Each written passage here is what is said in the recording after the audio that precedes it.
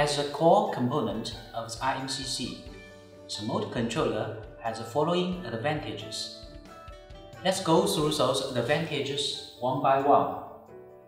For the single motor circuit, the motor controller integrated measuring, control, measurement, and communication as a compact unit. It eliminated the usage of the intermediate components such as I/O module, transducer, relay, button, and cables, etc. By this reason, it reduced the fault rate of the MCC cabinet and increased the reliability and maintained the cost effect as well. As can be seen from the previous charts, the motor controller contains great protection functions.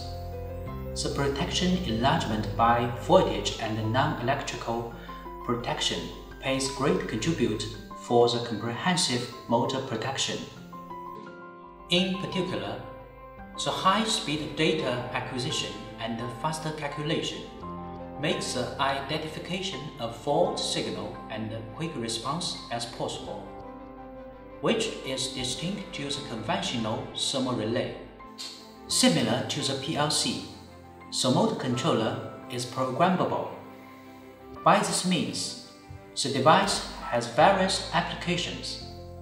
For example, when configures overcurrent protection logic, you could set parameters during the start or running process, respectively.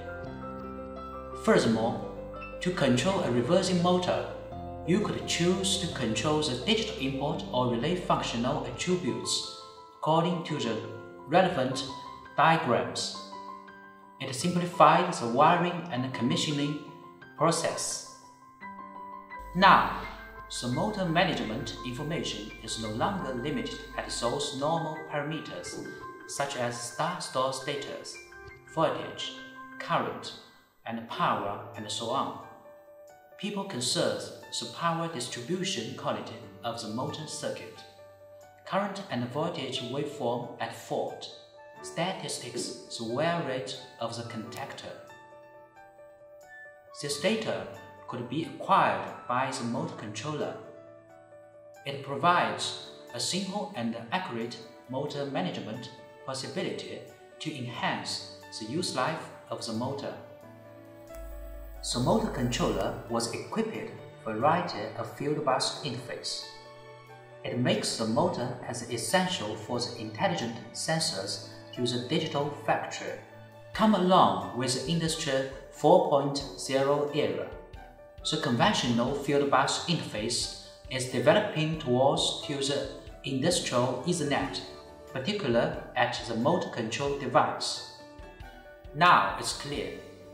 As a core component of the iMCC, the motor controller is no longer just for the motor control and protection purpose. Its powerful processing ability and plenty I/O interfaces could not only release the burden of the PLC, but also analyze the power quality and the motor status in real time as for the better management to the motors.